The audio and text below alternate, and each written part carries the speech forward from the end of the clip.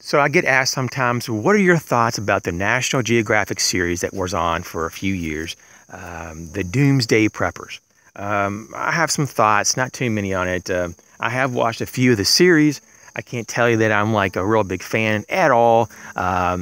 The people who actually ran some of the shows, I guess, I don't know if you would call them the host or if the people who kind of did the grading or scales to figure out what level of preparedness. I think some of those individuals are pretty cool people. I think that they're a little bit over the top about some of the things that they and how they go about things, but that's just my opinion. I think what the show did, the Doomsday Prepper show, was to stereotype prepping communities. It didn't help anything. If anything, it kind of made people look a little bit more unbalanced, extreme, and socially odd for those that are in that whole category. Now, the people that they picked were extreme on purpose. I think it was more of an entertainment value and not so much an educational value or even a glimpse at what a real prepper would be like and how they actually live, you know, because it is a lifestyle. All I wanted to do was hyper-focus on one niche of prepping, and that was it. You know, and maybe for a very small or short-length show that only lasted for, you know, a specific amount of time, you know, you can't go into general prepping maybe, but I think you could. I think you could just, you know, gone without all this extreme. Of course, the show was called Doomsday Preppers for a reason, but, you know, it just didn't help anybody with that. Everything was extreme and too far, and the personalities were a little bit off kilter. I don't think everybody, you know, that were on the shows, you know, was really all there.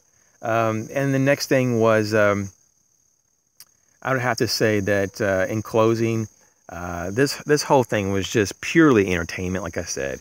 And I don't think you would take it seriously. Is there a few points here and there and a couple ideas that popped up that were somewhat entertaining and maybe even educational or gave you a little bit of pause and you were like, okay, that could be interesting? Maybe, but I didn't walk away from it like enlightened so much that I had to write a book about it and go, oh my God, I got to call all my friends and tell them, you know, or make, you know, multiple YouTube videos because of it. It's just something that, you know, you'd watch when you're bored in the middle of the night and you're into this prepping field and you're just curious about what people do that are, you know, totally off the wall. And, you know, everybody's different. And I'm not saying every person on the show was weird and odd and unbalanced, but the great majority were, and at least how they were portrayed by National Geographic. National Geographic, in my opinion, is just a, you know, a globalist, you know, type of corporation. I don't have any respect for National Geographic. Maybe when in their earlier years, I think they were much more, you know, clean and pure in their approach on journalism and maybe their coverage of events, but I wouldn't give them a penny for their magazines, or I wouldn't watch any of their shows. Is there stuff that they have of value, maybe some educational content from time to time, like on the channel, the National Geographic, you know, channel? Maybe so, but I'd be careful, you know, what kind of propaganda that they push, especially in front of your kids. So check them out, the National Geographic, and do your own research and see that their agenda is not always what you would think it is. Look at who supports and backs them and who owns the National Geographic channel. It's pretty sad and sickening. The media in general, though, is just pretty sad. So everybody be safe and try not to watch the Doomsday Prepper show. It pretty much isn't good for you. It sucks.